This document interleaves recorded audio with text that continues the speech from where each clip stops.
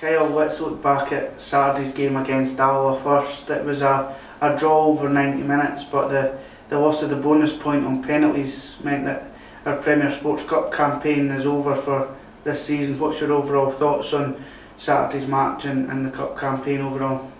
Yeah, it was obviously a disappointment end run of the Betfred Cup. Obviously we've got our first two victories, and obviously the performance we put on away at Ross County. We're all feeling confident going to the Alloa game, and I think also for the first half, in terms of chances created, we should have probably been able to say at half time. And the old cliche in football is if you didn't take your chances, then it always come back to bite you, and unfortunately that's what happened. Second half, Alloa seemed to get their goal.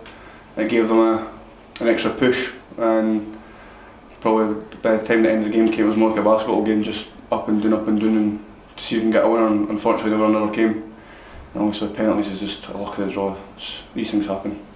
In terms of the 90 minutes, what positives did you take out the game? You mentioned there about maybe not taking our chances, but it must be positive that we're creating so many, and eventually it will fall for us if we do score a couple.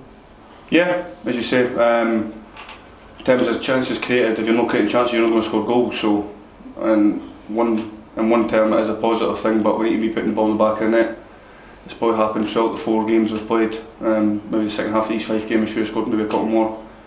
Bucky Thistle could have been 3 or 4 after like 20 minutes.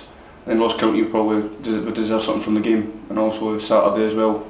The game should have been dead and buried at half time, like I said. So it's a disappointment we didn't win the game. As you say, but throughout the cup, there's been plenty of positives to take from it. And as you say, the league starts Saturday now, and obviously we've got Alloa again, so we'll need to be ready. With it being such a small and young squad, the starting 11 has mainly been the same, particularly in that back line. So that must be good going into the league campaign, that you've managed to gel with the rest of your new teammates and get an understanding between the back 4 and Dennis and goal. Yeah, it's important all over the pitch. You need to work partnerships between couples or threes or the side you're at. Obviously me and Reece need to work together.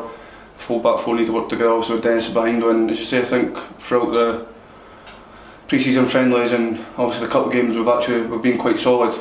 Obviously the 2 goals we have conceded have been from second phases, so obviously that's been disappointing, so we'll need to work on that. But the manager's been at it every week since we came here in training. He's very big on set plays, and not much out annoying, but we conceded 2 goals, so as you say, we need to be better in that department. Whoever's picking up or whoever's getting the first contact needs to make sure the ball's at the box, and we'll be looking to do that.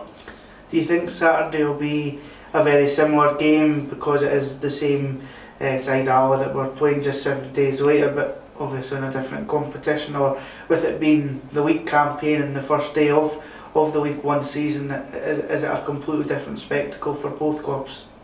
Yeah, I think it'll be obviously a different game. Obviously I think both teams will have like a wee inside knowledge into each other and how they want to play, and obviously the manager, I've watched the video from the weekend, seen what we can improve. I'm sure their team will be the same, but I'll still be competitive. I'm sure I'll come here. Obviously they defended quite well, the goalkeeper made some great saves, so I'm assuming they'll be the same again. But obviously second half had a wee bit more attacking threat, and you've seen that, so we need to be wary of that. But in terms of us, it's about us. We need to go out. Obviously we're at home, first game of the season. It's about us putting more authority in the game, and hopefully in front of our fans we can get 3 points, and also it'll be a good start. You mentioned the fans there. The season ticket sales are up by 400 on this point last season, despite being a league low, and across in the northwest stand the under 18 season tickets have doubled in allocation as well. So it just shows that the fans have bought right into this project, and it's great to see them involved and engaged and coming to the games in such big numbers. Yeah, as you say, obviously to hear that, it's great from obviously the support to back the boys. Obviously the boys will need it throughout the season.